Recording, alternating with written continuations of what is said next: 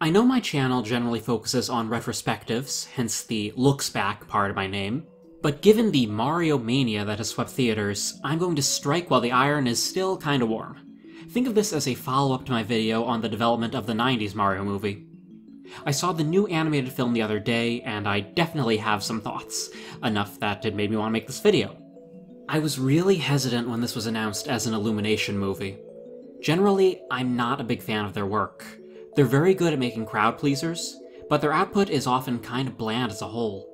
I thought the first Despicable Me was a solid movie, but the follow-ups had the minions gradually taking over the series, getting louder and more distracting each time. Then you have movies like Sing or The Grinch, which I forgot a few hours after watching, and then there's the Lorax that actively opposes the source material. But hey, they have a good track record when it comes to making financially successful movies. Now, more than ever, the bottom line is important. In a lot of ways, this is probably one of Illumination's best movies. It's been setting box office records for a good reason. It gave Nintendo fans something they've been wanting for decades. A Mario movie that was true to the games. But as you'll see in this review, I think it's something of a double-edged sword. Now, the Mario games typically don't have much of a plot. That works fine most of the time, since the focus is on the gameplay.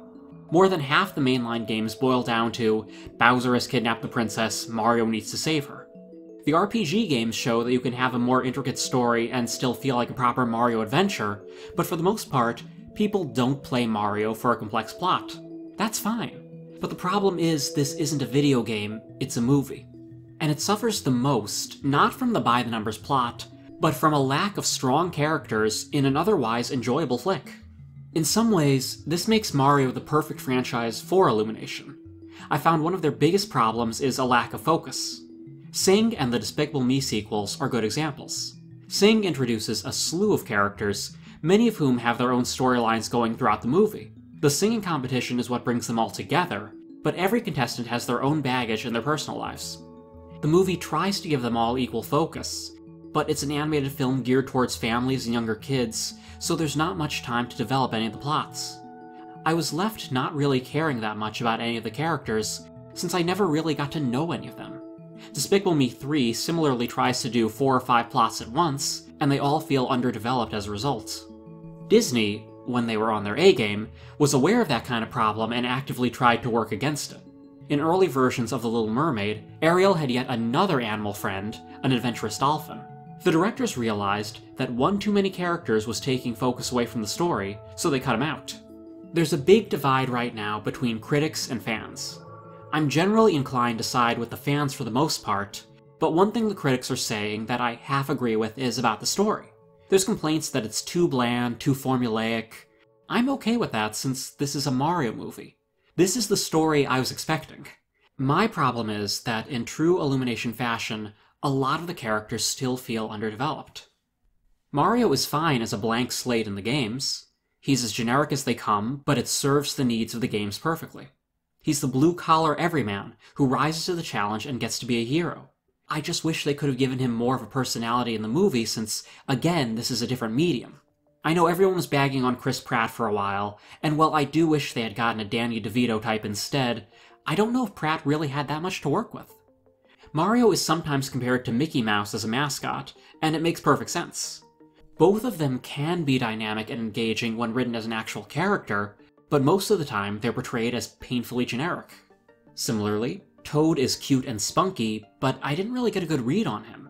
Why does he instantly latch onto Mario and proclaim them to be best friends? Is Toad a loner and sees Mario as a kindred spirit? Does he sense that Mario also yearns for adventure like he does? I feel like I kind of have to make up these theories because unless I'm misremembering, they really don't tell us. Luigi fares better. Ever since the early 2000s, Luigi has been the brother with a more defined personality. He's silly, awkward, clumsy, sometimes cowardly, but he's able to be the hero in the end. I think for a lot of us, Luigi is the more relatable character, and Charlie Day does a great job with that. I thought the bond between Mario and Luigi was very sweet, but they spend a lot of the movie separated. It was an unexpected choice, but it makes the scenes when they're together even more satisfying. On that note, I wish there's more material with Mario and Bowser being directly opposed. Bowser was the best part, to the surprise of no one. It's Jack Black having the time of his life. While Bowser and Mario are aware of each other for most of the movie, they don't actually meet until the final act. I wish they had worked in a scene or two beforehand where they could face off, even if it wasn't to the extent of the final battle. Hero-villain relationships are important in these kinds of stories, especially foes as famous as these two. That's one thing I liked about the 90s movie, even in the early drafts of that script. Mario and Koopa only know each other for the span of a day or so, but you believe that they are ready to kill each other by the end on a personal level. This movie just didn't hit as hard. The most interesting relationship that emerged here was Mario and Donkey Kong. It was kinda surprising at first, but it actually makes a lot of sense. Their rivalry goes back the farthest.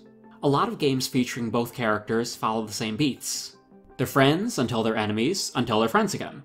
I'm not the biggest Seth Rogen fan, but he was generally pretty fun as DK. I'm a little mixed on how I feel about Princess Peach. I'm fine with her taking part in the action. She doesn't have to be the damsel all the time. In fact, in games like Super Mario Bros. 2 and Mario 3D World, she's one of the most helpful players. It makes sense that having grown up in the Mushroom Kingdom, she'd know her way around. I just kind of wish they had her go through the same training that Mario does. I mean, she says she did, but then admits she got it right the first time, while Mario spends an entire day getting his butt handed to him. I think they made her a little too perfect in that regard. Even though Mario is kind of bland, we still root for him because we see him keep trying, no matter how bad he is at the start, or how painful his journey gets. Having Peach previously know firsthand what Mario's going through now would have made her more relatable, and it would have strengthened their bond. Okay, let me focus on some positive aspects here. I don't want you to think that I didn't like this movie. It was really interesting meeting Mario and Luigi's family. I think the most we've ever seen of their parents is a glimpse at the end of Yoshi's Island, and at the end of Yoshi's New Island, but we don't talk about that. Here we get to meet all their relatives, establishing the brothers as sort of the family joke. I don't think I was ever missing anything by not knowing what Mario's parents look like, but it was very nice to finally see them. I love how the music was handled too. While Alan Silvestri wrote a fine score for the 90s movie, I think we were all a little disappointed that he barely referenced the game's incredibly memorable themes. Composer Brian Tyler went the opposite direction in this movie, wonderfully arranging all the Mario songs we know and love for most of the film's duration. I'll definitely be giving the soundtrack a listen.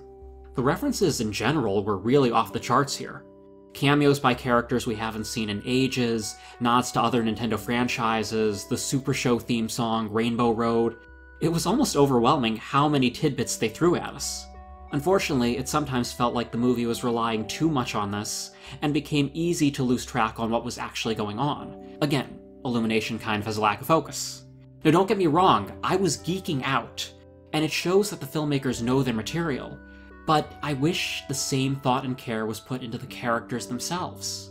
So as you can see, that is what I keep going back to. I liked this movie, but I wish the characters were stronger. We know they can be. We love them for a reason, and there is so much potential. In the sequel, and whatever other Nintendo movies are to follow, I hope they put more emphasis on characterization. Everything else is going in a pretty good direction, but when I watch the next Mario movie, I hope I can see more of who Mario is. So the child in me is giving this one an A. My adult self is inclined to give it a B, but I'll compromise with a B+. Keep it up, Nintendo, but please don't be afraid to make these characters actual characters.